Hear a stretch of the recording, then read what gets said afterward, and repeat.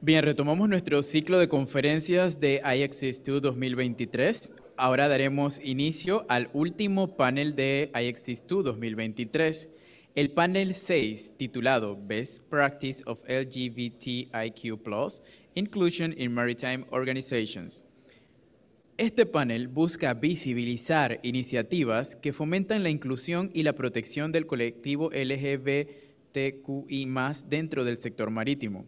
Asimismo, busca promover políticas equitativas, inclusivas e íntegras que protejan al colaborador LGBTIQ+ y mecanismos de control y verificación de la aplicación de estas. En este panel, el moderador es el señor Iván Chanis Barahona. Les cuento un poco sobre Iván. Iván Chanis es abogado magna cum laude egresado de la USMA. Obtuvo una maestría en Políticas Públicas MPP de la Escuela de Gobierno de la Universidad de Oxford. Posee además un máster en Derecho por la Universidad de New York y estudios de Relaciones Internacionales y Diplomacia. Él es presidente y creador de la Fundación Iguales Panamá, organización cuya misión es eliminar la discriminación por diversidad sexual, estableciendo y fortaleciendo programas de diagnóstico, sensibilización, promoción y defensa de los derechos. Bienvenido al señor Iván Chanis.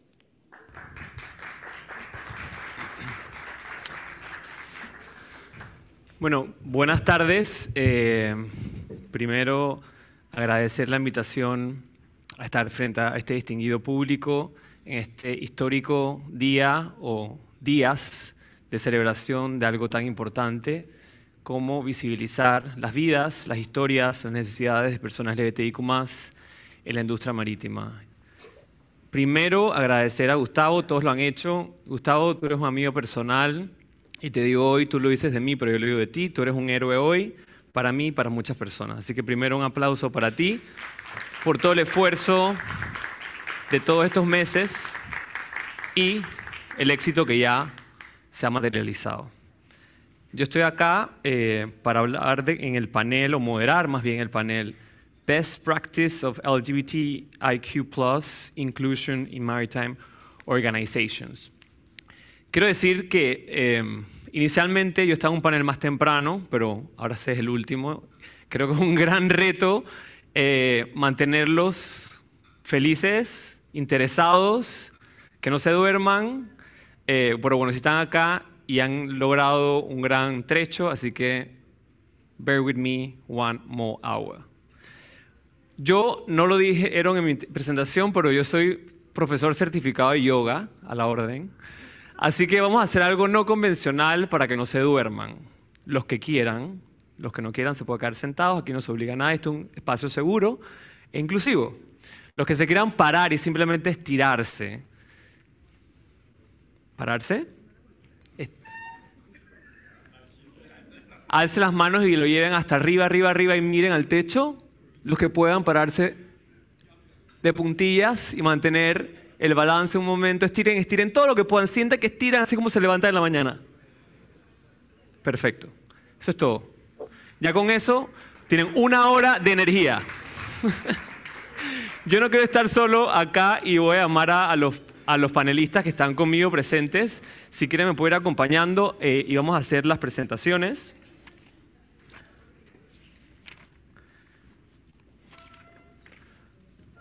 Primero voy a presentar a William, lo voy a presentar en español. William es abogado costarricense, licenciado en Derecho por la Universidad de Costa Rica, con una maestría en Derechos Humanos en la Universidad de Valencia, en España. Cuenta con más de 15 años de experiencia en la defensa y promoción de los derechos humanos y es oficial de derechos humanos en la oficina del Alto Comisionado de Naciones Unidas por los Derechos Humanos. Bienvenido, William.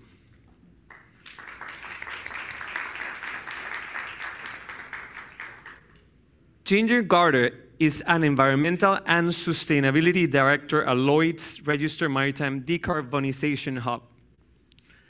She's a protector of the planet, a sustainability advocate armed with more than 30 years of maritime experience.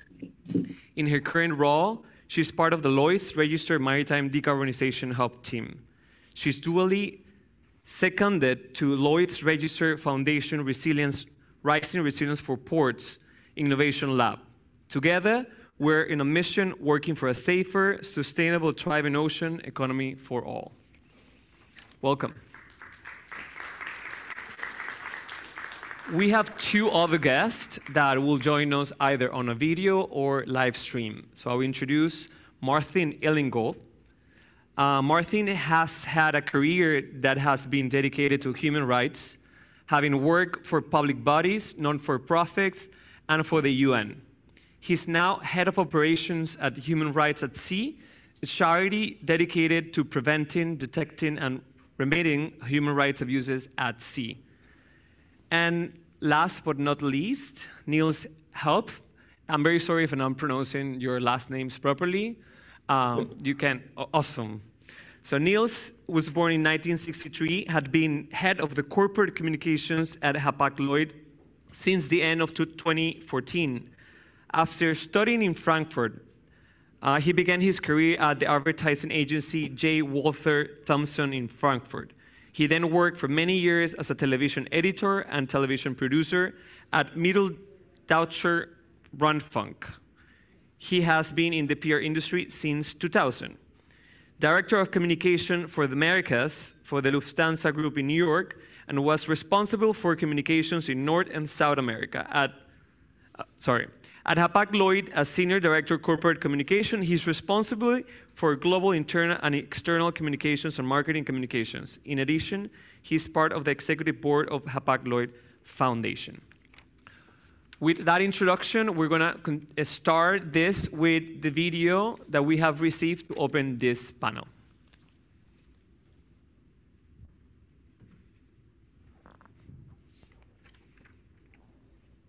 Hi.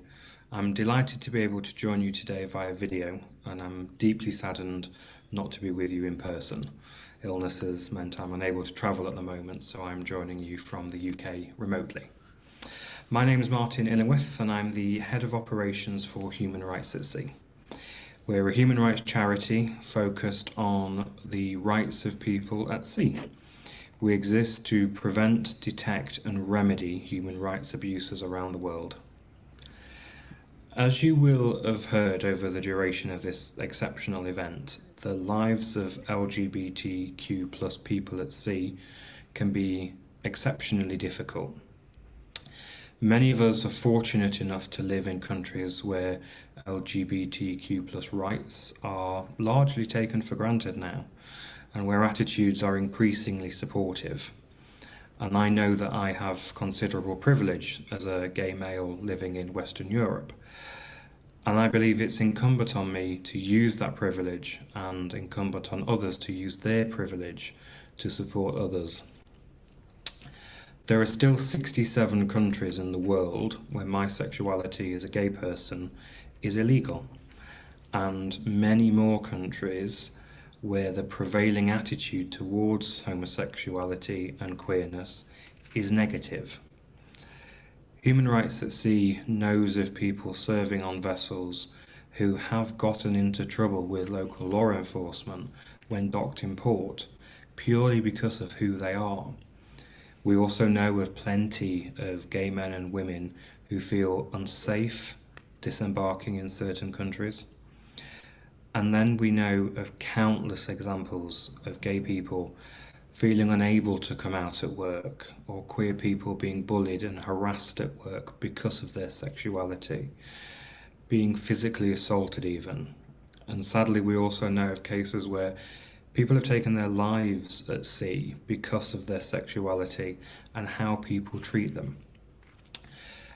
Now, these issues aren't easy to solve. Changing laws, along with hearts and minds, is never simple.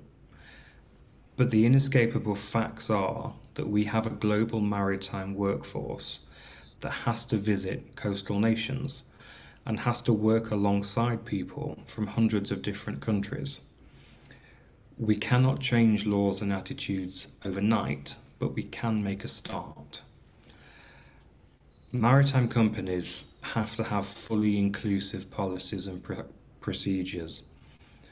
But more than that, they have to make sure that these inclusive policies and practices are translated into actual practical action on board vessels.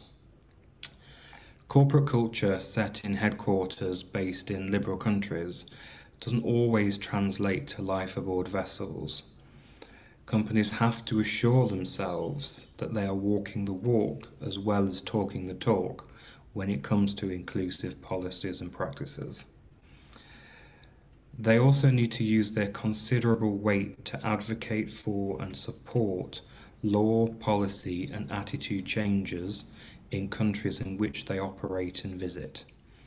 Business has a role to play in supporting, protecting and promoting human rights around the world.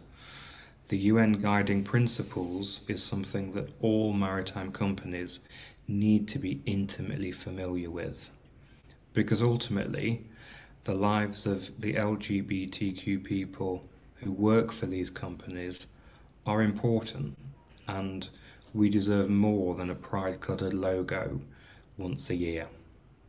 Thank you very much.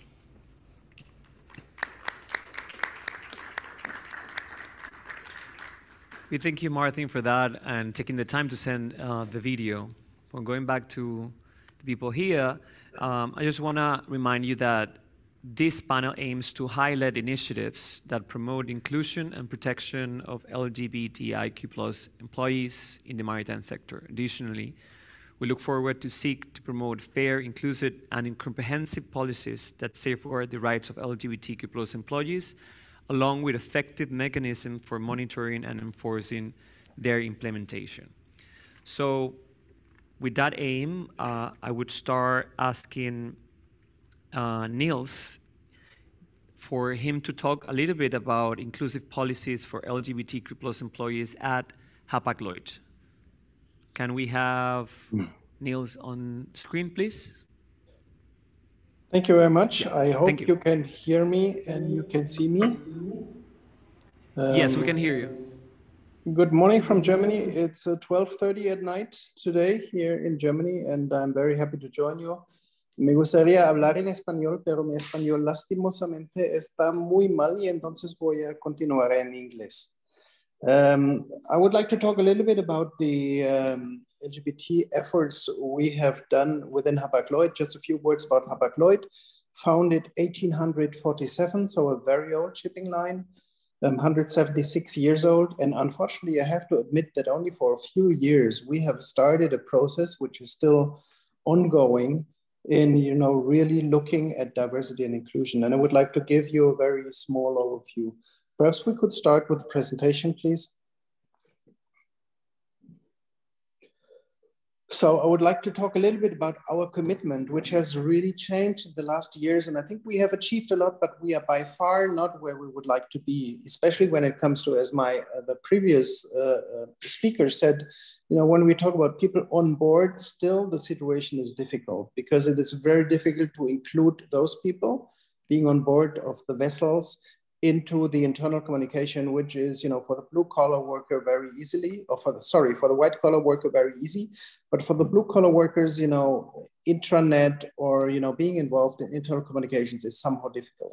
I would like to show you a movie. It's a very short one about, how our HR people and employees value our efforts on diversity and inclusion. Could we start the video, please?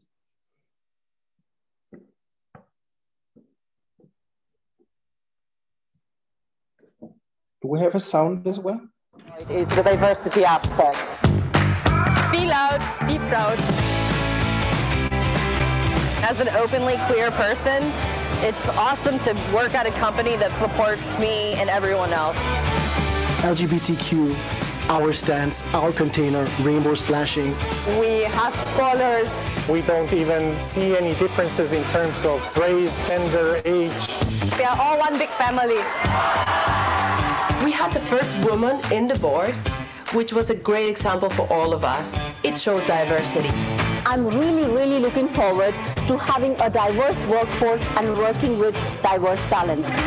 We want to make people more youthful, regardless of age. We love Hapag-Lloyd for diversity.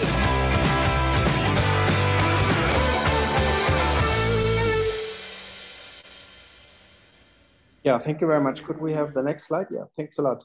So when we talk about Hapag-Lloyd, you have to take into account that since 2014, the company has changed tremendously. In 2014, we were 7,000 people and we were in the shipping crisis, and there was only one chance, which meant one chance for survival, which meant we need to grow. And this is why we merged with several companies. So we bought the Chilean shipping line CSIV 2014. We bought an Arab shipping line in 2017, which was UASC. We bought an African shipping line 2020, which was Nile Dutch, and 2021, we bought Deutsche Afrika-Linie. That means we doubled the number of our employees. And of course, also, we are now really a very global company with a strong foothold in the Middle East, in South America, and of course in Germany, but also in India, where we have the biggest workforce.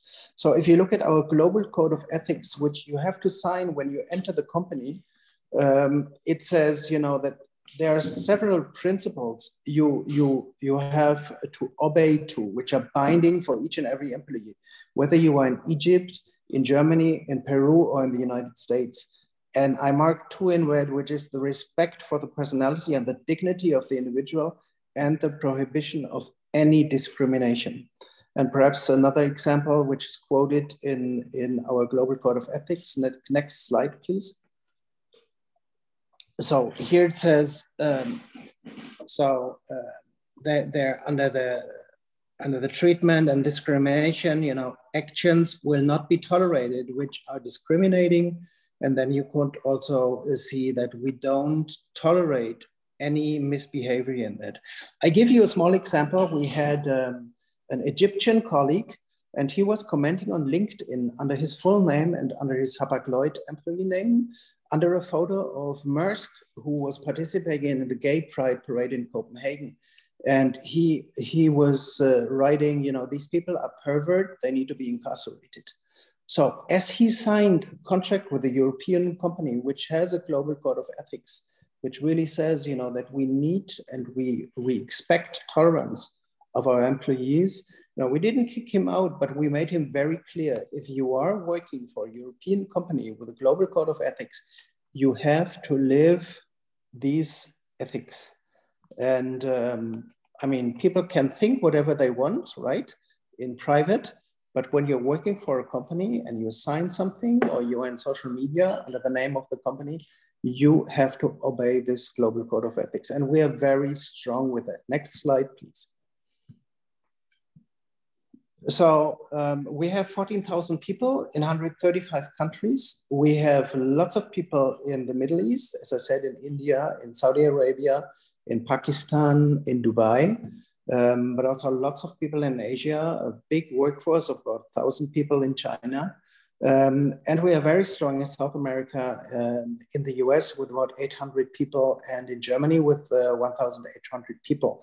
We have a clear company values, which say we care, we move, we deliver, and we take this we care very, very, very, as a very, very important issue. So because we want to show our people and we want to live with our people, that we really take care of all different people, wherever they come from, whatever they live, whatever they think, whatever they believe. Perhaps we can go to the next slide, please. That's when we started an activity which is now 3 years old and which was and still is extremely successful in our internal communication. Because we said we want to take a look on people who might be a little bit different than the norm, if there ever is a normative, but we want to show the people who work with us and work for us, which live their diversity. And we have a format in the intranet, which reaches out to 14,000 people worldwide. And every 2 weeks, we show a person from our company, be it, from the LGBT community, be it talking about age, be it talking about culture, religion, ethnicity, body positivity, whatever you can imagine. And what we felt and what we still feel today, there's enormous positive engagement when people open up and talk about their private thoughts, their private beliefs, their private lives. Next slide, please. I brought you some examples. So if you look at the lower part, so this is a colleague from Atlanta in the US. Bradley Sweetheart, who was a team leader for many years for Hapag-Lloyd. And he was still in the closet. And we were talking to him, he said, you know, now it's time to really come out. And then you see the headline, I don't want to hide anymore. Yes, I'm gay. And doing that publicly in the internet and talking about, you know, his life and showing his partner, whom he just married recently. You also see that, you know, this news was liked a lot. You can see the number with a heart. So this is the likes of the people and lots of comments, encouraging comments. And this is what we like, that people tell these people who are opening up in these interviews, yes, we are with you, we stand with you. On the other part, you see Fija Akbar from Pakistan. We had 100% males in our Pakistan office, 80 people, 100% males. Then we had a German manager and he said, we will only hire women until we have a balance in gender, 50-50. And after the balance was reached, 50% women, 50% men, he said, now we hire the first trans person. And Fija was the very first trans person we hired officially. Pakistan has lots of trans people living there with lots of problems, also, you know, getting into the workforce, having the chance to have a career. And it was extremely nice for us to see that even, you know, the Pakistani people commented extremely positively on that, you know, they opened up, although in the Pakistani culture, it might not be, you know, very usual that people open up to that. On the right-hand side, you see Tom de Meyer from Antwerp. He also talked about, you know, being a gay person. Next slide, please. Some other examples, Gustavo Escobar from Guatemala. Guatemala has 80% Catholic population, a very conservative country. And he talked about not only being gay, but falling in love with a colleague in our Guatemala city office.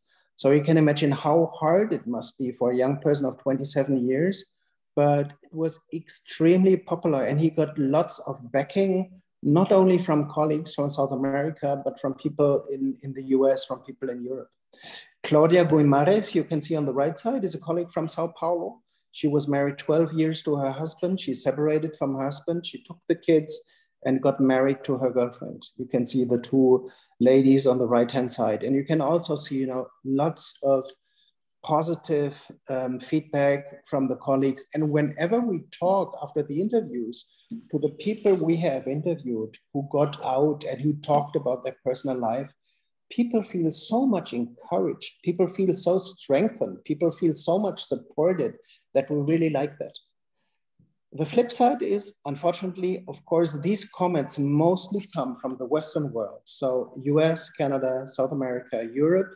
We don't get lots of feedback from people in the Middle East. We don't get lots of feedback from people in Asia because, you know, with the collective culture, it seems to be a little bit difficult, but we continue. And we really want to strengthen that and really present our people to teach and educate our people, you know, that we really live this diversity.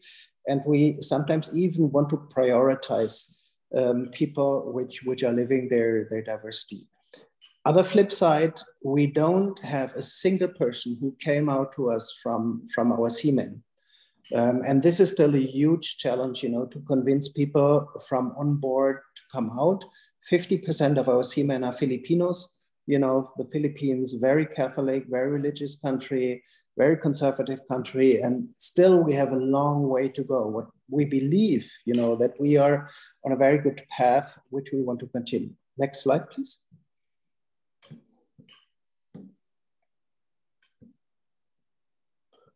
Would we have a next slide, please?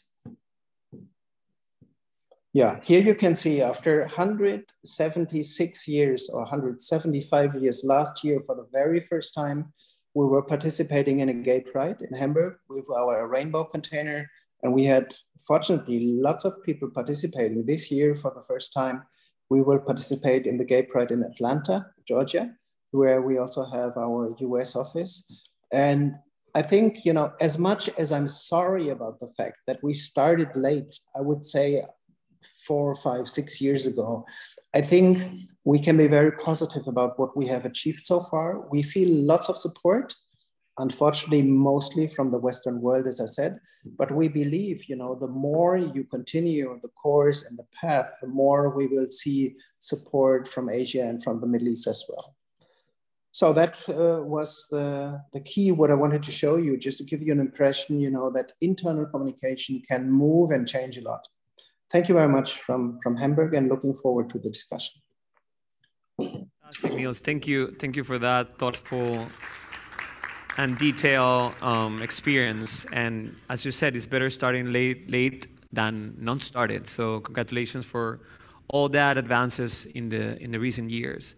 And to continue in that sense of experiences, of best practices for some of you, whoever is at home, who is seeing us online, we have here another testament of good policy. So Ginger, thank you so much for being here.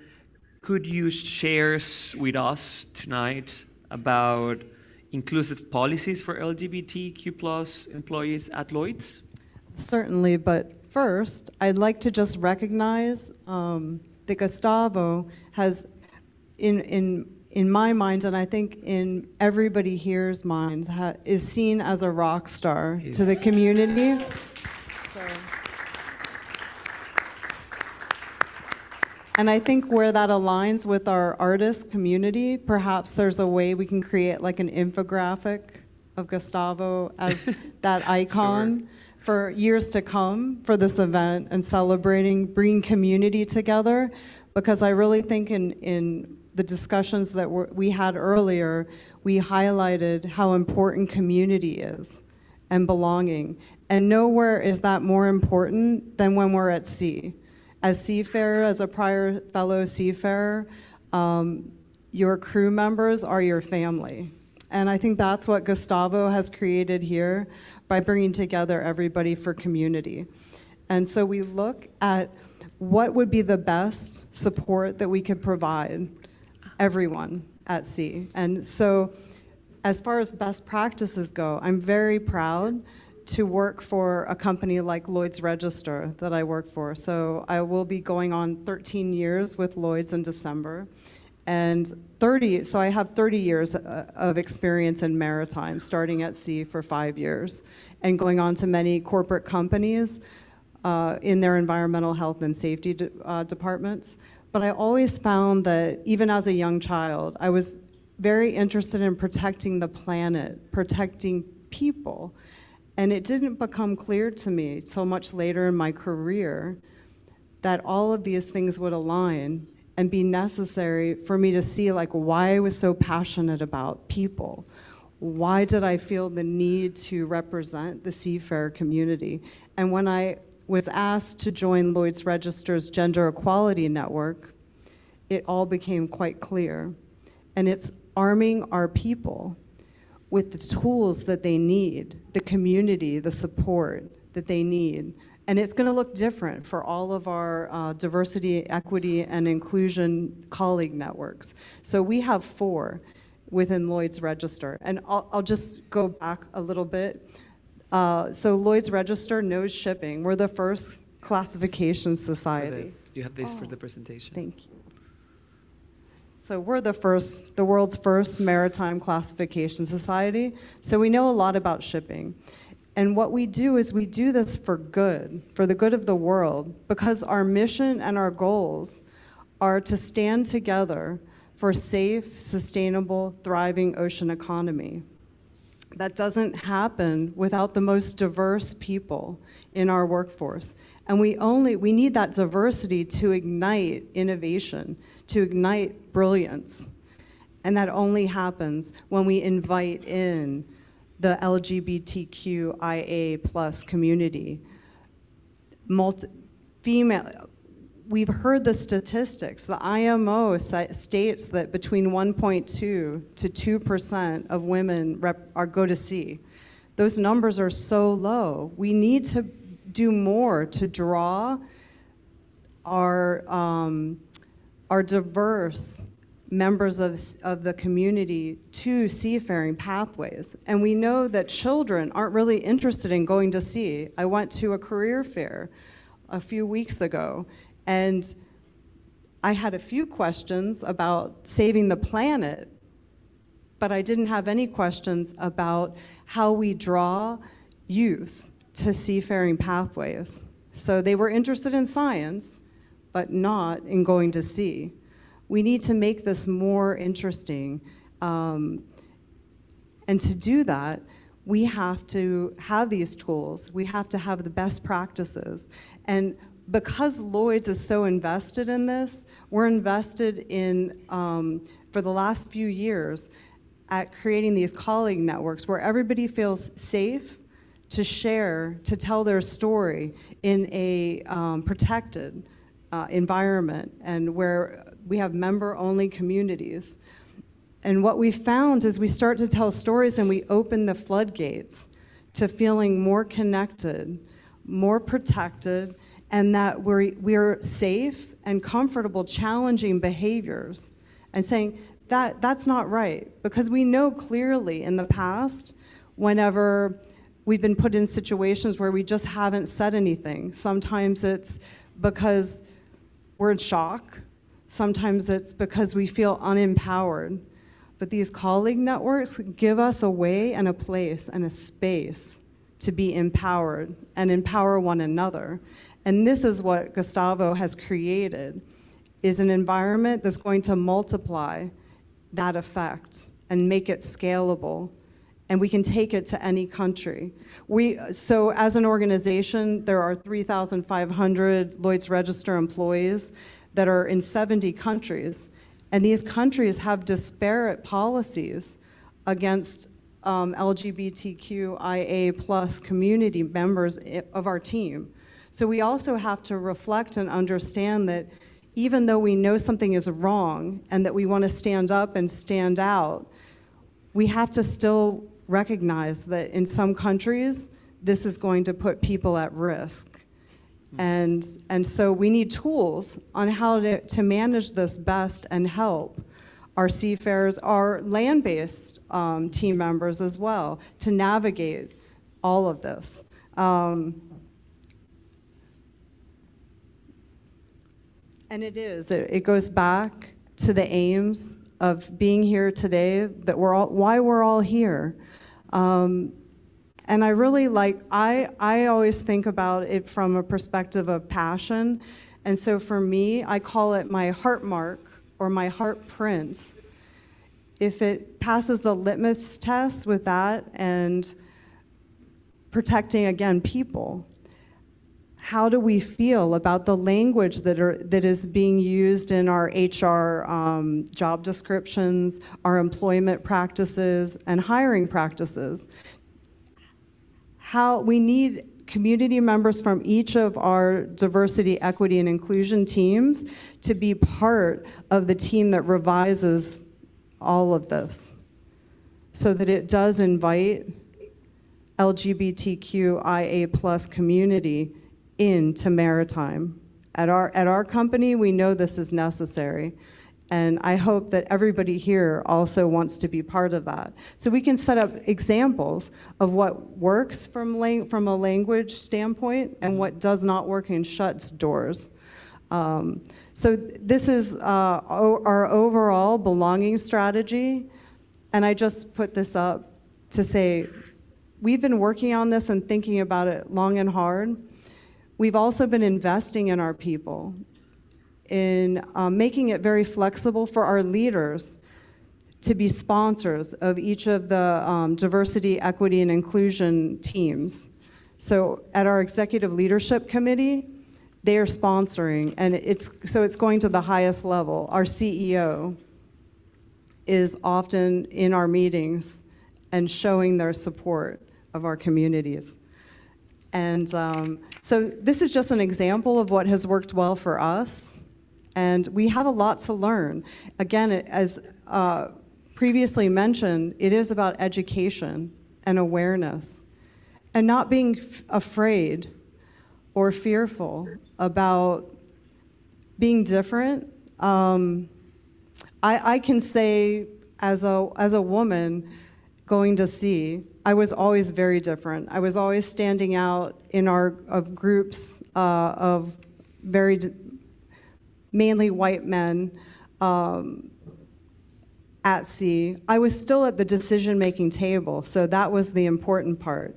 But I was there by being pretty silent and just voting and having an impact. And that's not okay. We need to be comfortable to be vocal. And that's what these discussions teach us. So we need to focus on inclusive recruitment. And we talked about that a little bit today. We're working on this, and we've been redrafting and crafting the language that we're using and reviewing it. And luckily, we recently hired a chief people officer to help. So her team is focused on this and changing a lot of our policies.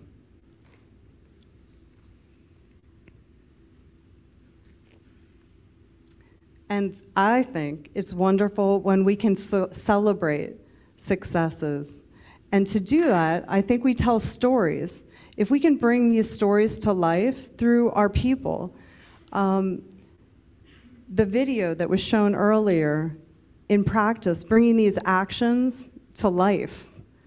Gustavo, this is your next big project, to start a motion picture movie. Because a lot of times people just want to connect and to see your story, to see everybody's story here. And putting it to life through characters or movies, communications, is an idea. But you also have the art community that's backing you. So the sky is the limit on what's possible. And an icon, an infographic is going to be with us forever. If we can figure out how to represent everyone easily with a cartoon or something, an infographic that's recognizable on restrooms, why not, right? One of the things we find for our seafarers, for our community, is that in the shipyards, there's not spaces for women to change into their coveralls, things like that, to find there's no female restrooms, so we often have to just use whatever restrooms are there. All the balconies often can, if you're sleeping in a quarters overnight, your safety is questionable because a lot of the, there's no air conditioning in shipyards often. So there's all these things to think about for us to consider. Thank you very much, Ginger, for those incredible remarks. And I take one of your expressions, I think is very important, and we should all keep as a reflection of today. And I should do this at the end, but I'm gonna just be reflecting. You said something that we need to be comfortable to be able to express ourselves. I think that's the starting point from today, and hopefully a starting point for more positive changes in the system. I want to switch to español, porque voy a ahora hacerte unas preguntas a ti, William. Y gracias por estar acá, también por haber venido de fuera de Panamá. Habiendo tenido esta perspectiva de las mejores prácticas o de buenas prácticas de las empresas o de empresas relacionadas a la industria y lo que han logrado desde tu expertise, desde tu experiencia, me gustaría saber qué estándares y recomendaciones existen dentro del sistema de Naciones Unidas para abordar la relación entre las actividades empresariales y los derechos humanos. Bienvenido. Gracias. Buenas tardes a todas las personas que se encuentran el día de hoy acá. Y bueno, siendo yo el último panelista de la tarde, me quiero sumar también al agradecimiento a Gustavo, naturalmente, por proponernos el reto de generar esta discusión el día de hoy, que básicamente nos lleva a reflexionar sobre la responsabilidad que tienen las empresas y en particular en la industria marítima con los derechos humanos, siendo que las empresas no han sido tradicionalmente el sujeto del derecho internacional de los derechos humanos. Entonces llegan, podemos decir que al final en términos de la historia del derecho internacional de los derechos humanos. Y bien, yo como punto de partida quisiera Partir por mencionarles, este año es una fecha importante para el sistema de Naciones Unidas, es el 75 aniversario de la Declaración Universal de Derechos Humanos, que como ustedes sabrán, pues es un estándar que surge posterior a la Segunda Guerra Mundial y que básicamente constituye la pieza angular de lo que hoy denominamos Derecho Internacional de los Derechos Humanos. Y me detengo un momento a mencionar el artículo 7 de la declaración, que es básicamente el origen de las normas de igualdad y de no discriminación, de igualdad ante la ley y de igual trato para las personas, y que instruye prácticamente el resto de tratados internacionales que el día de hoy reconocemos como algo totalmente habitual, ¿no? Pero recordar que pues hace 75 años esto no era así. Yo quisiera detenerme un poquito hoy a hablar sobre otro estándar que es particularmente importante en la materia de las empresas y los derechos humanos, que son los principios rectores de Naciones Unidas sobre empresas y derechos humanos. Este estándar tiene aproximadamente ya 12 años de haber sido emitido en el seno de las Naciones Unidas, y aunque es una serie de principios y de estándares relativamente nuevos, lo cierto es que obtienen la mayoría de sus estándares de otros tratados internacionales. Entonces, de alguna forma, es una nueva forma de ver la relación de las empresas con los derechos humanos, pero viene a fortalecer pues este cuerpo internacional que denominamos Derecho Internacional de los Derechos Humanos. 2 o 3 puntos importantes sobre los principios rectores antes de entrar a la materia. Es que es un tratado que no es vinculante, eso quiere decir que no es obligatorio, y sin embargo esto no quiere decir que no ha sido implementado e impulsado por diversas empresas pues a nivel global. Actualmente existe una discusión abierta sobre un tratado vinculante, y esto es básicamente convertir este tratado en una norma vinculante para los estados, que establezca también obligaciones y responsabilidades para las empresas. ¿Qué son entonces los principios rectores? Básicamente, los principios rectores le hablan por una parte a los estados y le establecen una serie de obligaciones sobre comportamiento para las empresas que se encuentran en sus jurisdicciones, pero lo particular e interesante de los principios rectores es que establecen una serie de responsabilidades para las empresas. Y vean que aquí el tratado cambia el lenguaje de obligación a responsabilidad. Y eso es precisamente porque no es un actor, el empresarial, que pueda ser en el estado actual obligado a tener un comportamiento con los derechos humanos. Hablamos en la jerga del derecho internacional que los principios rectores tienen 2 pilares. Entonces, el primero le habla a los estados, sobre ese no voy a profundizar mucho, pero en el segundo pilar, y este es el que le habla directamente a las empresas, los principios rectores básicamente le piden una serie de comportamientos a las empresas, y el primero de ellos es abstenerse de infringir. En otras palabras, como mínimo, no lesione los derechos humanos establecidos en el derecho internacional. Sin embargo, el pilar 2 de los principios rectores no se queda ahí, sino que le establece a las empresas un deber de respeto respecto de los derechos humanos, pero adicionalmente a solicitarle que se abstenga de infringir derechos, le requiere también hacer frente a las consecuencias negativas que se producen a partir de las actividades empresariales. Cuando decimos consecuencias negativas, pensemos en términos generales en impactos a los derechos humanos, el medio ambiente y a los derechos laborales de las personas. Pensemos en estas 3 dimensiones. Entonces, ¿cómo se cumple esta responsabilidad? ¿Cómo se traduce esta responsabilidad que en realidad tiene un planteamiento bastante genérico? Los principios rectores establecen 3 tipos de medidas, o esperan 3 tipos de medidas de comportamiento de las empresas.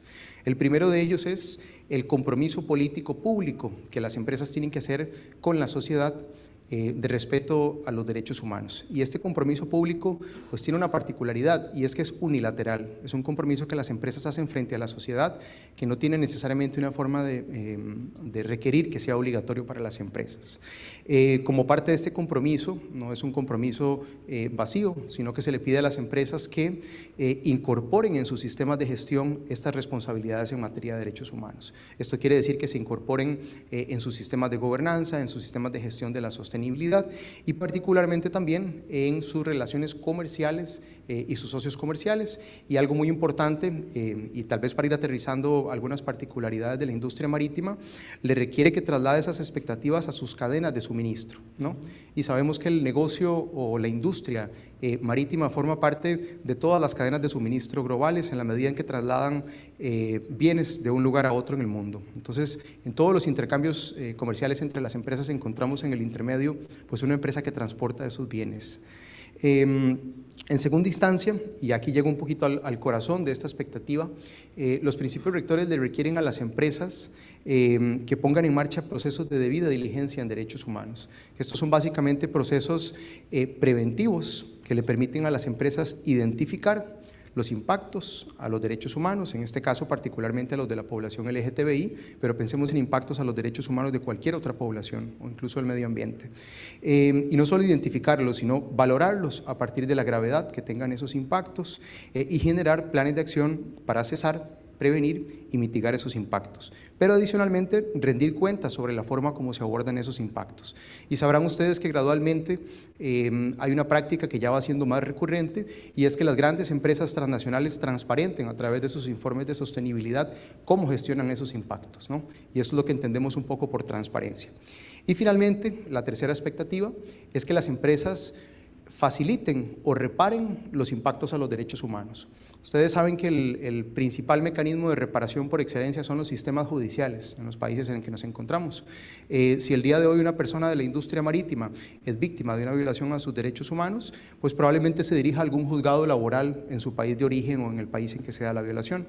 Pero bueno, los principios rectores van un poco más allá y le requieren a las empresas establecer mecanismos propios de reparación, y esto es básicamente mecanismos para adelantarse a que estas disputas se judicialicen, ¿no?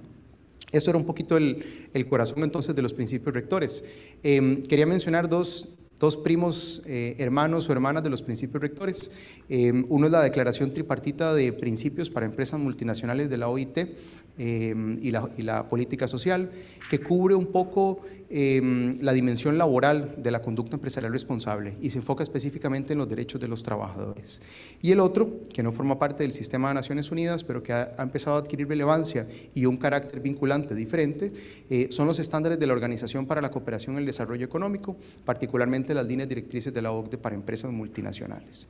Quería sumar un par de elementos más, y es que, y por eso mencionaba inicialmente que no son estándares vinculantes, pero gradualmente diversos países a nivel mundial y particularmente en la Unión Europea han empezado a emitir ya normas de carácter obligatorio en sus países. Esto es, normas que le requieren a las empresas llevar adelante procesos de debida diligencia en derechos humanos para identificar dichos impactos.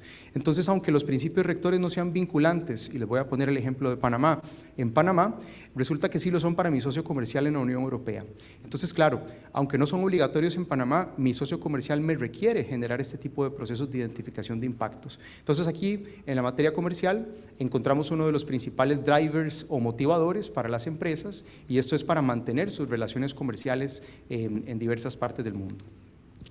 ¿Estoy sobre tiempo? Estás Iván? bien todavía. Sí, ok. Entonces resumo en un par de minutos algo adicional, y es que recientemente la Oficina del Alto Comisionado de Naciones Unidas para los Derechos Humanos emitió un documento que se denomina Normas de Conducta para hacer frente a la discriminación de la población LGTBI, y básicamente une los puntos que les acabo de mencionar, y esto es los estándares del derecho internacional de los derechos humanos con los estándares de los principios rectores, y básicamente le traslada a las empresas 5 expectativas generales que cubren diversos ámbitos del actuar de las empresas. Uno es la expectativa general de respeto con los derechos humanos, y en particular a través de estos procesos que les mencionaba, que son procesos de debida diligencia en derechos humanos. Les establece también la expectativa de eliminar la discriminación en el lugar de trabajo a través de la contratación, del empleo, de las condiciones laborales, el tratamiento de la intimidad de la población LGTBI. La tercera es una de carácter más proactivo, ya no solo de eliminación de la discriminación, y es prestar apoyo a la población LGTBI en su lugar de trabajo para que constituyan entornos positivos y afirmativos donde las personas puedan realizar sus labores en igualdad, como lo hace cualquier otra población. Pero adicionalmente, una cuarta norma de conducta de este documento de normas de conducta le establece también la expectativa a las empresas de que promuevan dentro del mercado comportamientos semejantes. ¿Cómo? A través de sus relaciones comerciales o a través de sus cadenas de suministro río arriba o río abajo, básicamente en el lenguaje comercial, que son los contratos, ¿no? Los contratos entre empresas, en donde yo establezco cuáles son las pautas de comportamiento que yo quiero que mis socios comerciales o cadenas de suministro tengan. Y finalmente, la última, que tiene que ver con la utilización de la identidad empresarial para promover también dentro de las comunidades la eliminación de este tipo de prácticas discriminatorias. Entonces, me quedo hasta ahí con... Gracias.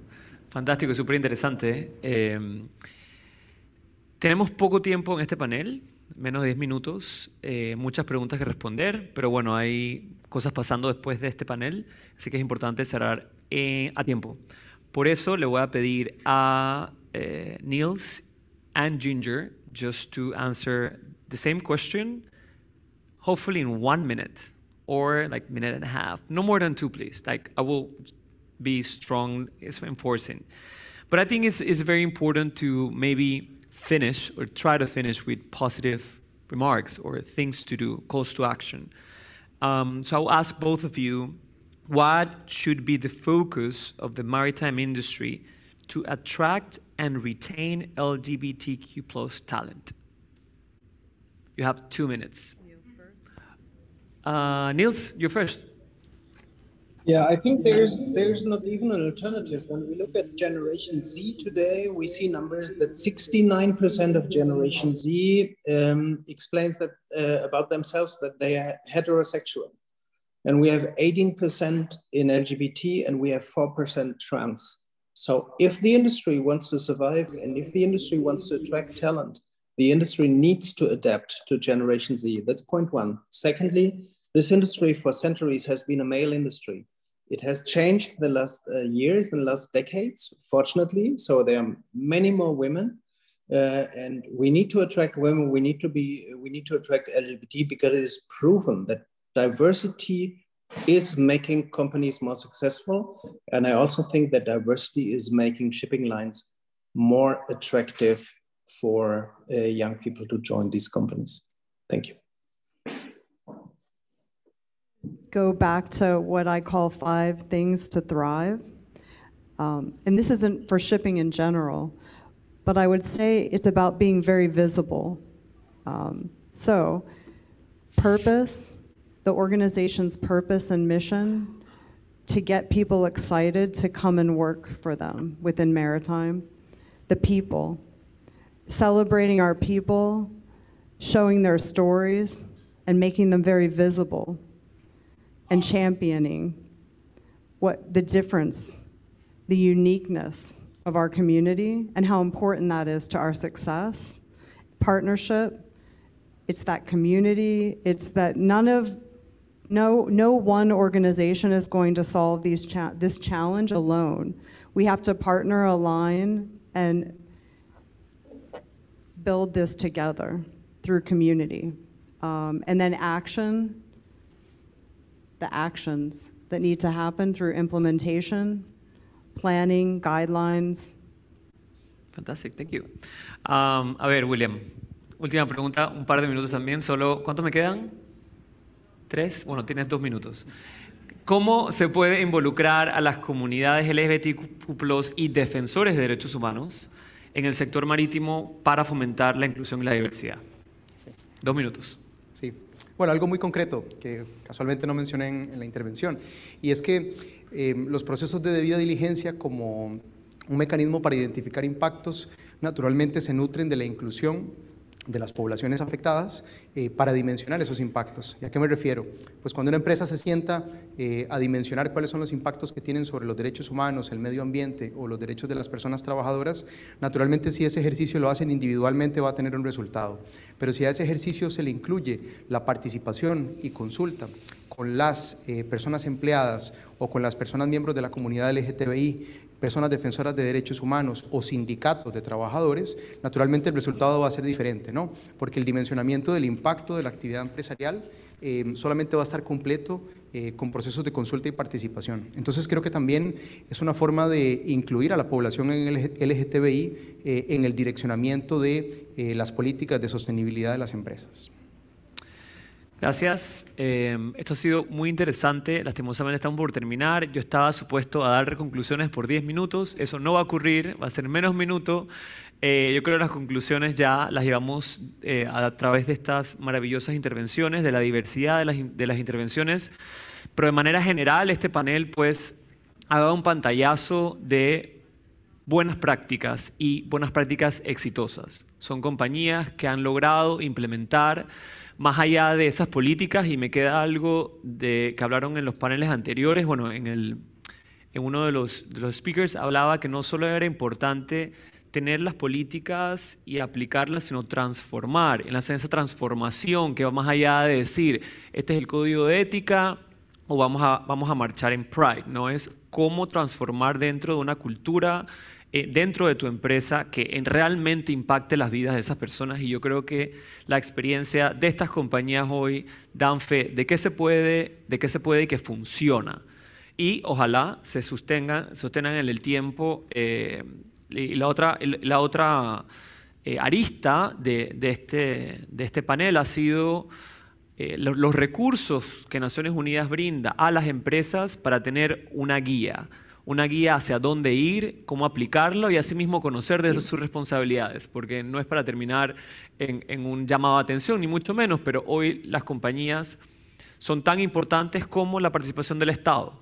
Y si las compañías entienden que tienen una responsabilidad también en representar a la diversidad dentro de sus compañías y fuera de su compañía, a sus usuarios, a sus líneas de servicio, a sus clientes, en la responsabilidad de llevar ese impacto, en respetar la dignidad humana de cada individuo, yo creo que construiremos un mundo mejor. Así que yo celebro estar cerrando el último panel del noche de hoy. Gracias, Gustavo, por esta iniciativa excepcional, y que nos vayamos todos a nuestros respectivos trabajos, hogares o espacios privados, llevando la buena noticia de que las políticas de inclusión se pueden y que la industria y el sector marítimo pueden hacerlo y lo van a hacer. Muchas gracias.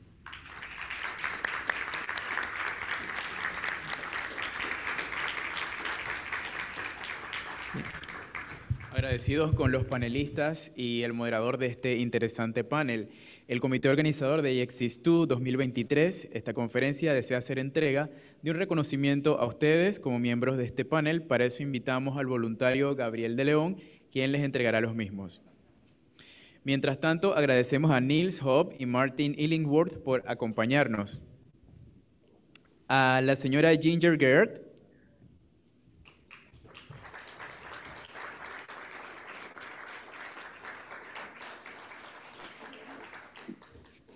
al señor William Vega,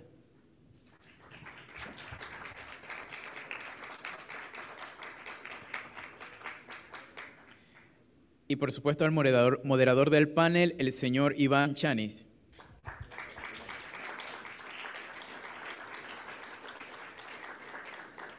Invitamos a los panelistas y al voluntario para que por favor se haga la fotografía oficial de este.